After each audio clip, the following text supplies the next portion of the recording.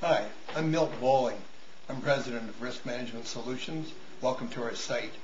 If you're looking for information on electromagnetic fields or radiation, you've come to the right spot. I want to give you a bit of my background and why I'm involved with this issue. I've known about electromagnetic fields and radiation and their health effects for about 30 years, but I got intensely personally involved in 1997 when a cell phone company was going to put 9 microwave transmitters on the roof of my son's elementary school.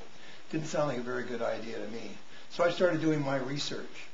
And in my research, I found studies that showed completely different things. And I thought, well, what's that all about? So one of the first things I learned early on was follow the money and find out who paid for the study, because that gives you a pretty good interpretation of what the study's all about.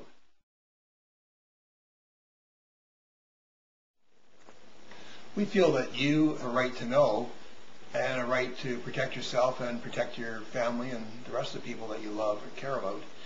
We'd like to give you some information that will be helpful. You've probably already noticed that if you've done any research at all on this issue, that it's controversial. You get government authorities telling you that everything's fine. You get industry authorities telling you that everything's fine. And there's people like us that are going to question authority. And we're doing it on your behalf because we've done it on our behalf. There's tons of information out there. We'll guide you through some of the spots on this site where you can get the information. And feel free to go to other sites, do your own evaluation, question authority.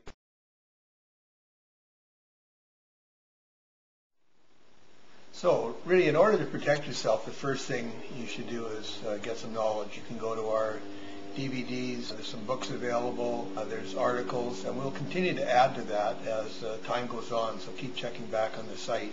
But once you've educated yourself, you can take some precautions. Those will be listed on the site as well.